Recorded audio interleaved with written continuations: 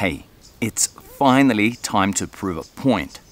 What camera or what camera systems you use these days is really not that important. These days, most cameras will do the job and they'll do it well. And if you don't agree with this, then you're probably just buying into the hype. Let's play a little game. I bet you will not be able to tell the difference between this photo, this one, and this one. What camera system did I use for each image? Where's the full frame system? Where's the cropped sensor one, like Fuji's and Sony's? If you're joining me during the premiere of this video, type what you think right now. And if you're watching this later, then take notes and include all of them in one comment after you watch the video. The key is that you note your guesses and don't change them after I give you the answers.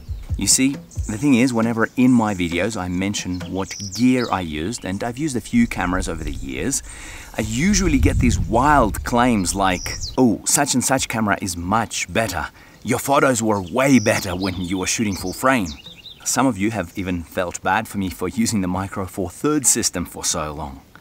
Others feel bad that I have not used their brand of choice.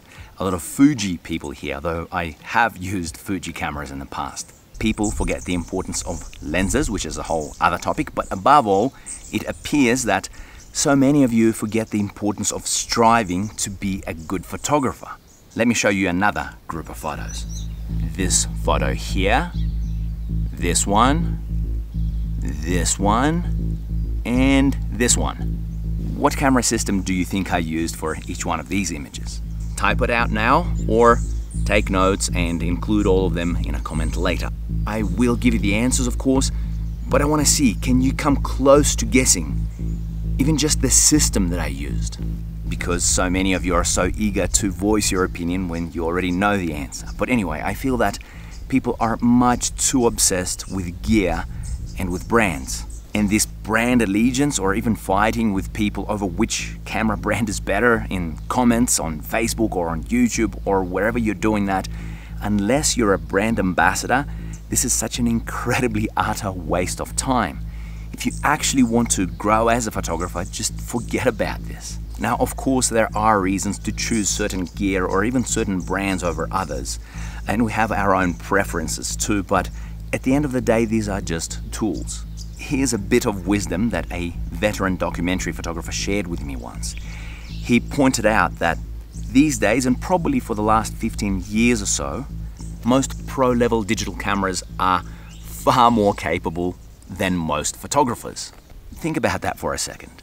I truly believe that when a photographer knows what they're doing, you won't be able to tell what gear they're using. It won't even matter. Let me throw some more of these photos up on the screen. So, this one, now this here, and the last one. Again, either comment now or take notes and put all of your guesses in a comment later. Commit to your guesses, no cheating. I will explain to you why you might think that I used a certain camera or a certain camera system. There are some things that you've probably come to believe that don't always apply, and I want to show you that there are ways around them. And very importantly, I will share with you the 5 key factors which you must understand to get the most out of any gear and to grow as a photographer. More on that towards the end of the video, but it will start to become clear as this video progresses. By the way, if you want to learn some useful, real stuff about photography, I have a new educational resource. It's called The Photographer's Mindset. I launched it recently and I've included a special discount in the description of this video, as well as the link to it. It will help you become a better photographer much more than running after the latest, greatest gear. Don't click the link just yet, finish watching the video first.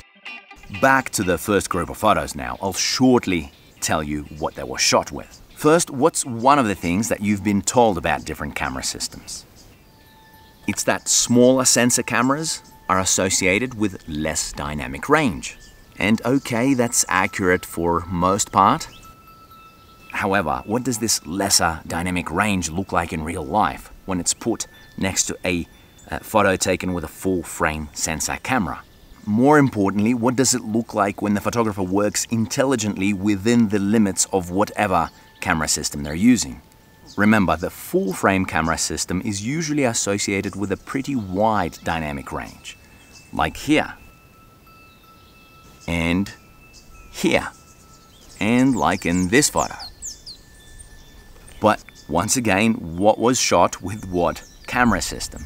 It's pretty hard to get the detail in the dark areas, and something as bright as this arm, it's actually almost very borderline overexposed, but still very good dynamic range overall. And this photo was made with the Fuji X100S. That's a cropped sensor camera.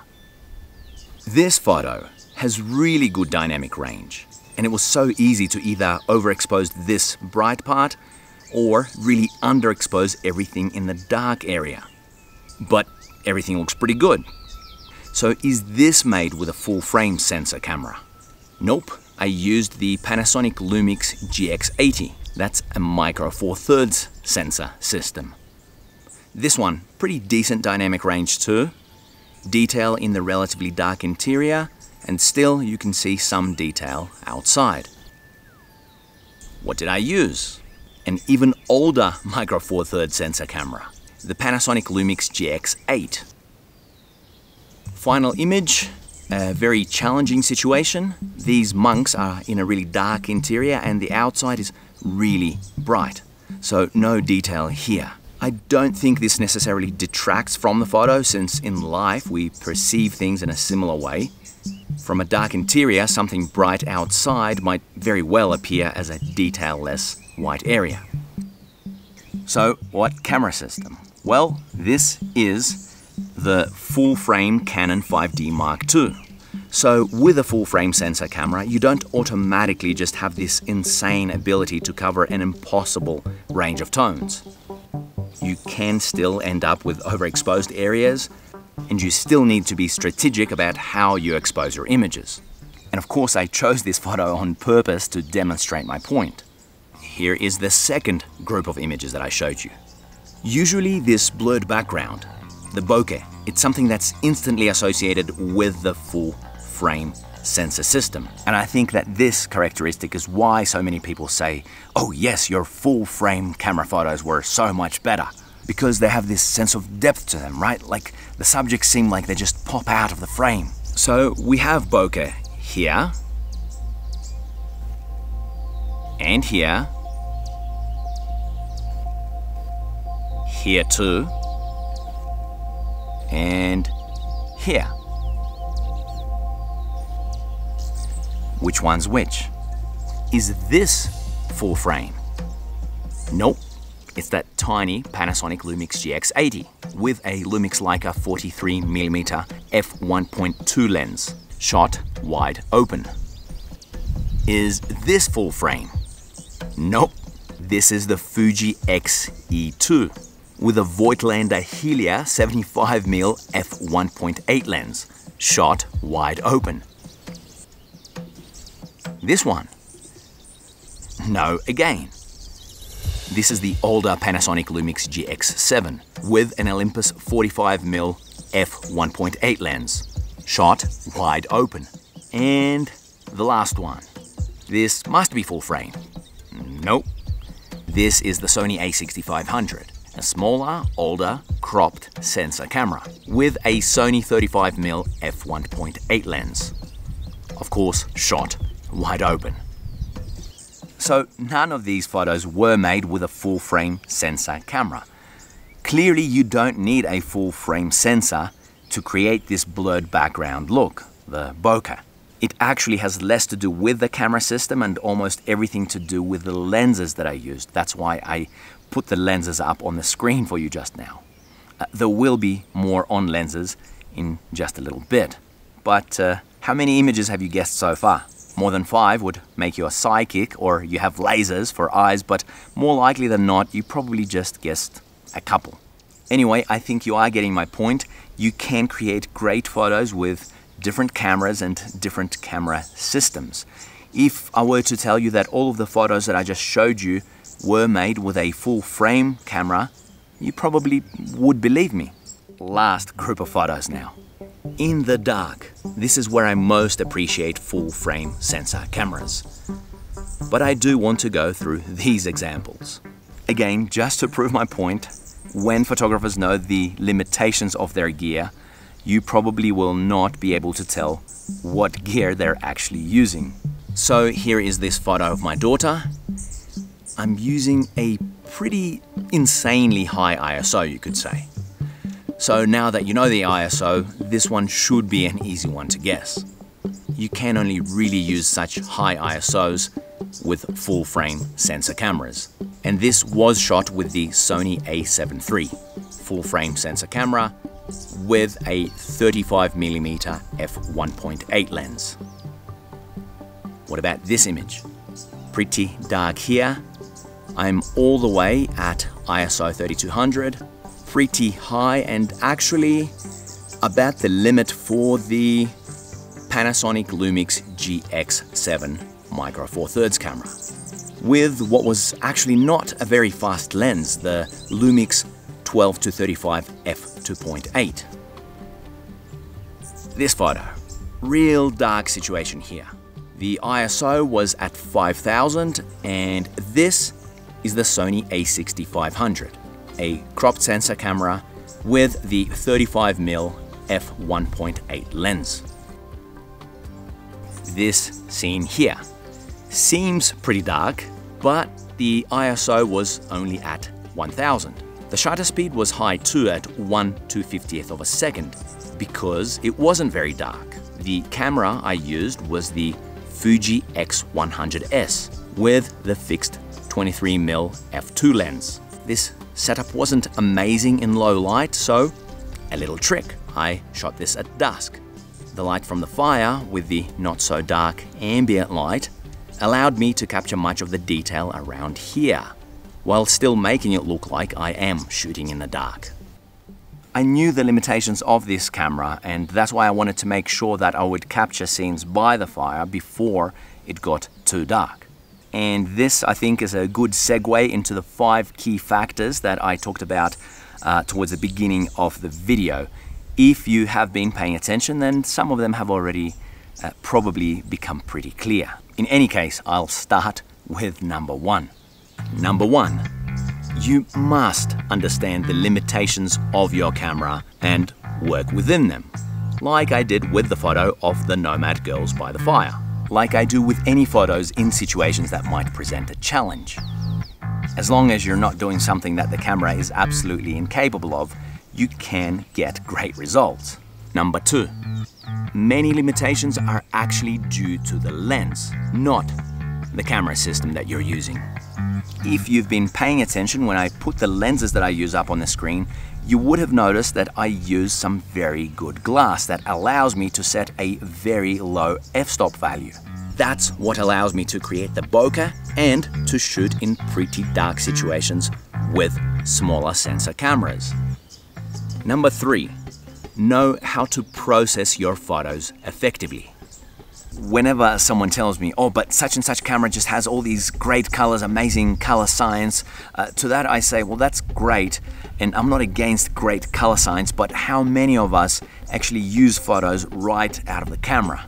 You can tweak colors to look virtually however you want in apps like Lightroom, Capture One, or whatever else you're using. Yes, I know that the Fuji has these amazing JPEG color profiles, but I know like one serious photographer who uses those profiles in his professional work and just accepts the colors out of the camera. Now, I'm not saying that those color profiles are not a great thing, it's just that I don't think they're necessarily a decisive factor when we're choosing a camera. Number 4, you need to understand light, how to sculpt with it, how to leverage different kinds of lighting scenarios, how to communicate with light. Using light effectively will give your photos a certain quality. It'll make them stand out regardless of what gear you use. I don't want to talk more about light because I actually have a whole video on natural light, and there's a free ebook for you to download as well. You can check all of that out here. Number 5, spend more time working on the non-technical nuances, like building a rapport with the people you're photographing, gaining access, anticipating a moment, or actually getting to some of the amazing places to make photos.